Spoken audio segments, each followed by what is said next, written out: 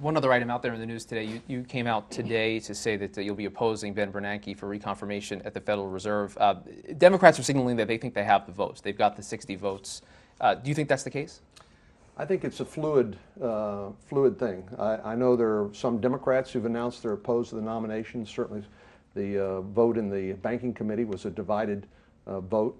I think people are still digesting what they've been told by the voters in Massachusetts and how that taps into the national mood and their own prospects in 2010. I think what the voters have told us this week is they don't want the same old thing. They want a fresh start. They want people who will listen. And for a long time, I think the Federal Reserve under Chairman Bernanke, while he has done a lot, and it has done a lot to mitigate some of the crisis that we've had, I grant them that, they certainly contributed to the crisis by the easy credit and the housing bubble that's helped precipitate this recession.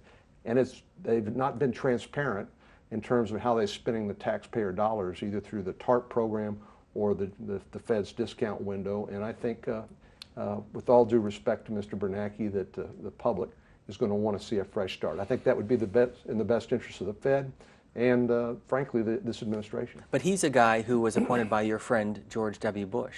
So what is it about him that you don't like? And if not him, who else would replace as the Fed chair? Great question.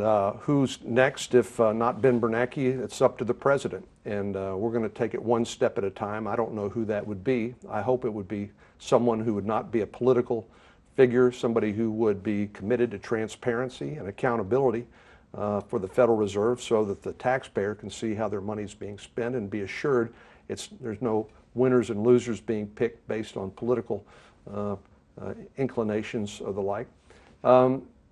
You know, I think as in every public official, there's good things and bad things.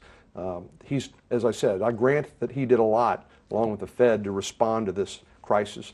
But just look at the TARP, for example, the Troubled Asset Relief Program. I was reading the Inspector General's latest report in October. There are 54 civil and criminal investigations underway into how the TARP funds were being used for inappropriate purposes, fraud and the like. And I worry that because of the lack of transparency and the lack of accountability, that the public has simply lost confidence. And we know when it comes to our economy, when it comes to our financial markets, confidence is a very important thing. So I think the better thing would be for Mr. Bernanke to move on and to have the president nominate somebody new. But it seems to me that the Massachusetts election in many ways precipitated this. Before the Massachusetts election, the assumption was that Bernanke would be easily renominated. Now he's not. So these problems that you're talking about happened a long time ago. Was this a sudden change of heart for you, or had you been thinking this all along? Well, I've been studying it. I've wanted to make a responsible decision. This is a big decision for me and on behalf of my state, the people I represent. But I certainly do factor in what we saw happen in Massachusetts. I think it was a backlash against closed door, secret deals, and frankly, the way the Fed has operated, the way the Treasury has operated in response to this financial crisis has not been a model of transparency and accountability. To the contrary, I think there's been a strong sense that a lot of the money's been mishandled.